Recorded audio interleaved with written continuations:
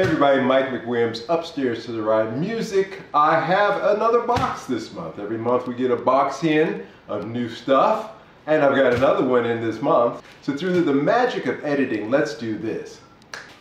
Okay, here we are. So, first up we have a gig bag.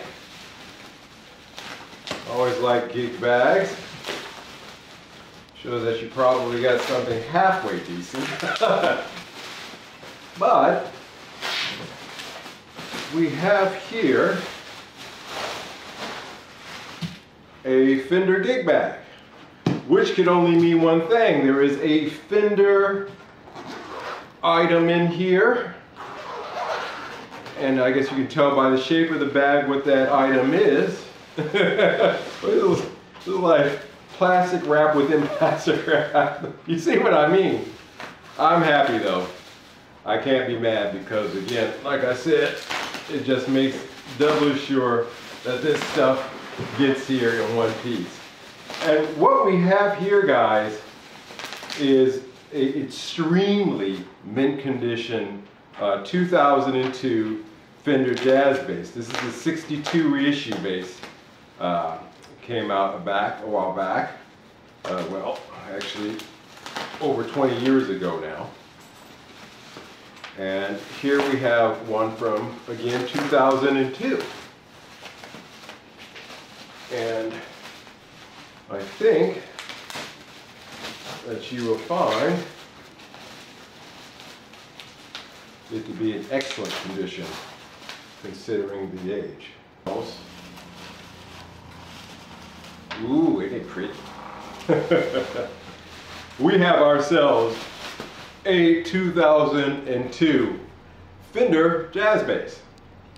I haven't had a Fender jazz bass in my hand for a couple of years now, about 4 years now since I sold mine and traded in for this Harley Benton behind me.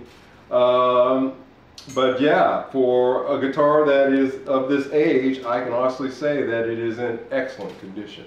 So a beautiful example of a 2002 Fender jazz bass here. Really happy with that. I've been anxious to... Now, I can tell you right now, in terms of weight comparison, this is a boat compared to this. I think this has got at least 2 or 3 pounds on it over this one. I mean, and that's no exaggeration. This feels like maybe 8 pounds, 9 pounds. This feels like 12.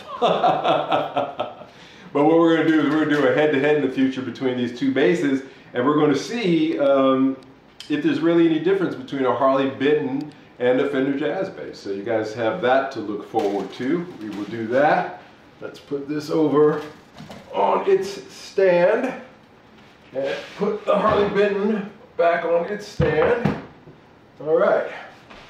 So that leaves us with one more, and I have to say that this one is the star of the show. So let's carefully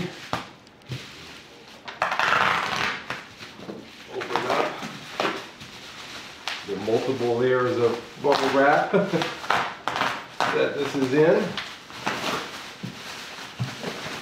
And let's take a look at this hard case.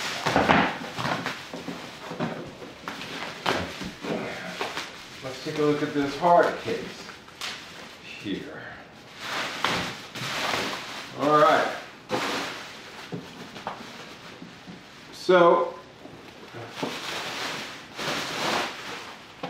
what we have here, folks, is a little bit of Japanese guitar history. What we have is a 1980 Yamaha. And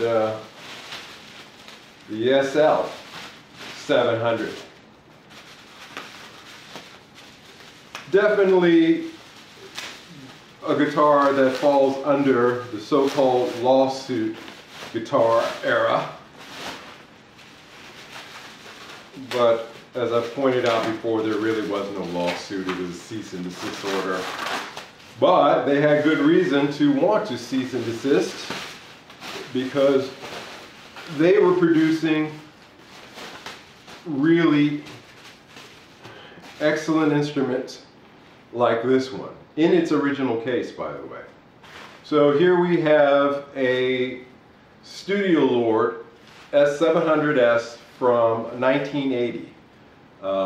In its original case, in excellent condition. Looks like three-piece body. Yep, three-piece body. Three-piece neck probably. It's looking like there.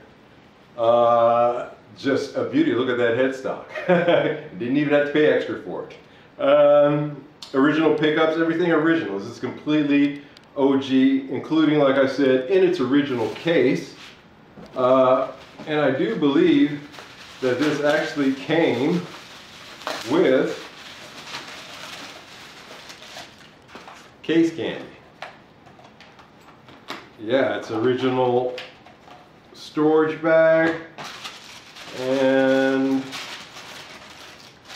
its original tags. Wow, look at that. It's original tag from 1980. Can you believe that? With its original price on it of none of my yen. With its original tag. So, yep, here's its owner's manual. And Koreo nani? Well, so this is your warranty card as well. So absolutely, completely, 100% OG this guitar in that regard. So super happy about this unboxing, guys, today. We're going to do a review of this guitar. As a matter of fact, here before I wind up here today, maybe I'll plug it in and give it a play. But super happy with what we got. So again, we've got this 1980 Studio Lord in excellent condition, and this 2002 Fender Jazz Bass, the 62 reissue in today. Anyway, that's it for today, guys. I hope you enjoyed this short unboxing. If you like what you saw today and you want to join in on more great stuff like this and see where we go with these, why don't you go ahead and hit the subscription button. It'll really be a great thing for you because you'll be joining a fantastic community of people that's growing every day. Also, don't forget to hit the like button if you like today's content. Until the next one, you guys take care. Bye-bye.